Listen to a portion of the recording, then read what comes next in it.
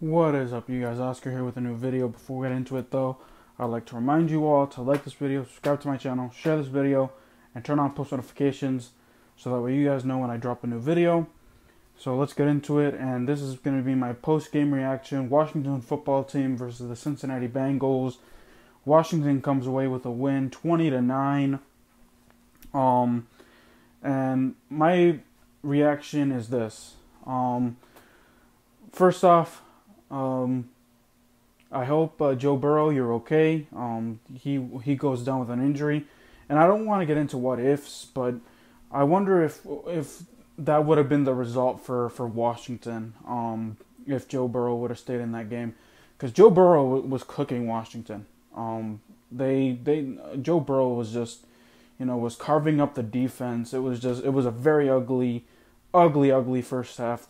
Washington's defense gives up 250 yards of total offense when Joe Burrow was in that game, but they were able to get to Ryan Finley and when he stepped in as quarterback, and we were able to finish off the game. So all goes well for Joe Burrow. Hopefully he's okay. They're saying that it's a left knee injury. They haven't specified yet, but he did send out a tweet that "see you guys next year." So we're assuming that it's bad, but hopefully all goes well, Joe Burrow, in your recovery. But yeah, as I go forward, Washington's defense, and I'm gonna give my initial reaction, be a little bit more organized in my thoughts, and talk about the good, the bad, the ugly, in a more organized way.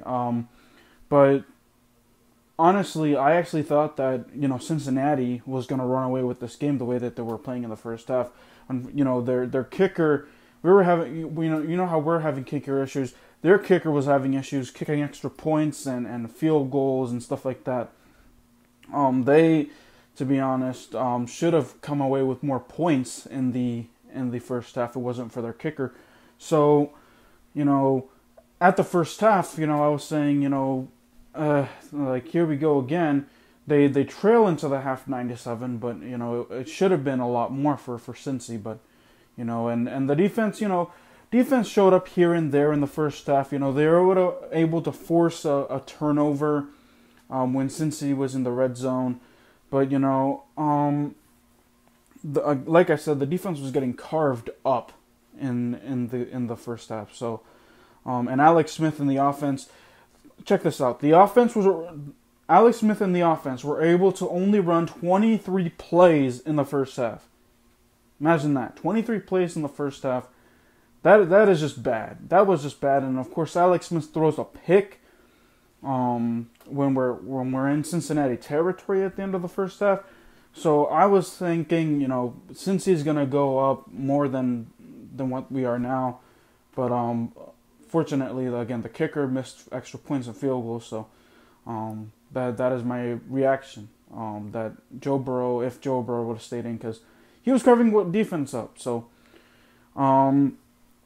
but Washington was able to rally their defense once Ryan Finley took the reins of the offense. Were able to step in and take care of the game there.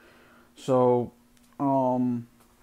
yeah, the Alex Smith was able to get better as the game went on. Got his first win as a starter for the first time in 2 years. Long time coming. Congratulations to Alex Smith.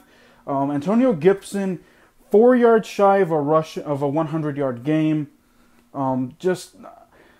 Is it just me, or I hate it when that happens? When you have a good player and you just need that one little push, but they don't get it. But nice job running the football for the Washington football team. Their offense, over 100 yards rushing. Antonio Gibson is balling for the team. I think it's 8 touchdowns now in 10 games. He is, wow. That's all I got to say about that. Terry McLaurin, a beast. Cam Sims disappeared today, but he's been a beast with Alex Smith when he's gotten the opportunity. So that enough there. So let's get into the good, the bad, the ugly. All right. So the good was Washington came away with a win. Their defense in the second half, when Ryan Finley was in the game, they were able to get to Ryan Finley.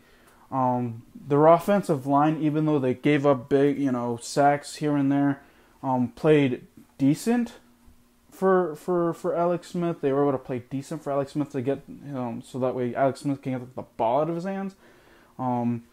So that I think Washington did. Other than that interception, please correct me if I'm wrong. I think they won the turnover battle this game.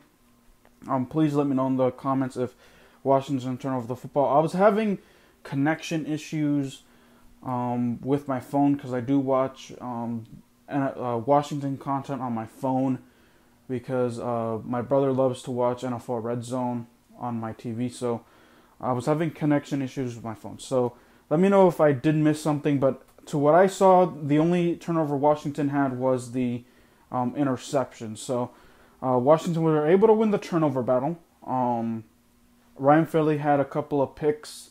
Had that Joe Burrow had that fumble. So that is the good. Washington won the turnover battle. They were able to get Antonio Gibson going today. So that is some of the good. The bad, the defense again. Joe Burrow. I'm wondering if what would have happened if Joe Burrow would have stayed in the game, because Jack Del Rio's play calling was awful. It was awful in the first half. Troy Apke needs to go. Troy Apke needs to go. He is trash. Got burnt on so many plays. Dropped an interception. Had hands like a snake. Troy Apke needs to go. I tweeted that earlier. I said, hey, Troy Apke needs to go. He's garbage. Trashky, as NFL, as Washington football team's YouTubers call him. Shout out to you, Ed Oliver, because you're the one that calls him the most, that name. But Troy Apke needs to go. He was trash. So, it's just the defense just was getting carved up. So that is some bad. The ugly. Dustin Hopkins is another guy that needs to go. He missed a field goal at the very end, but like I said, today it didn't matter. But when it matters, he needs to make those kicks. He needs to go. Everyone has been saying that. What is the loyalty to Dustin Hopkins? What he needs to go, and I've been saying that for many, many weeks now. So, of course, the coaching, again, like I said, is another ugly. Jack Del Rio was questionable. Scott Turner at some point was questionable as well. Oh my God, that reminds me. So Joe Burrow, it's 3rd and 18, and I'm thinking, okay, Joe Burrow is probably gonna throw a screen or something. No, Joe Burrow is able to just run up the middle, get 20 yards on a 3rd and 18. Jack Del Rio, just not his best game at the first half. Not his best game at all either. The coaching has been questionable. So, that is the ugly. I like to backtrack. Shout out, Ronald Darby's balled out today. Ronald Darby was all over the field today. Shout out to him. Yeah, Ronald Darby balled out today. Chase Young was all over the field as well. Didn't get a sack, but was able to get to Joe Burrow and Ryan Finley. He was a disruptor today. More bad or ugly, if you want to take it. Someone needs to coach Montez Sweat. Someone needs to coach Montez Sweat.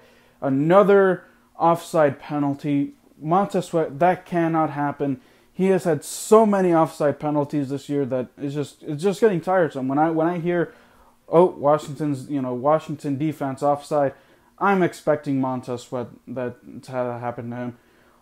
So that's another bad / ugly. Montez Sweat needs to fix that. Someone needs to coach him, have him get that corrected. So,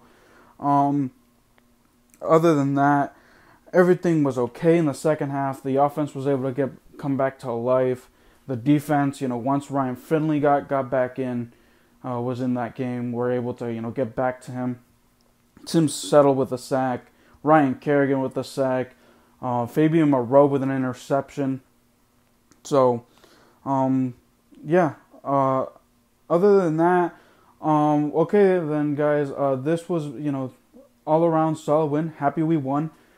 On to Dallas. I don't know if I'm going to. I was in talks with Jason when Washington and Dallas played the first time. If we wanted to do a Thanksgiving thing, or a Thanksgiving pregame / postgame, I need to reach out to him again. Jason, if you're watching this, Jason Alamilo, of course, check out his channel. If you're watching, let me know if you want to do it again. I know that this week is a little bit crazy. I know that some colleges are, trying to wrap up finals with COVID and stuff like that. So I don't know what his availability is. I guess I'll reach out to him. But maybe not. We'll be doing a post-game or a pre-game and a post-game for Washington and Dallas. It is Dallas. On to Dallas.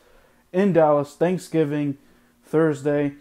That post-game reaction may come Friday morning. It may come Friday morning, but, as more information comes out, I will definitely let you guys know. Please follow me on Twitter, because that's where I post any news from my channel. So, follow me on Twitter to get any updates regarding me and my channel. Like I said, keep it here. Subscribe if you're new. Turn on post notifications. Hit that red button. I guess I'm going to start saying that now. And like this video. So that is it for me, guys. Happy Washington won. We are now Washington is now 3-7. On to Dallas. See you guys next time.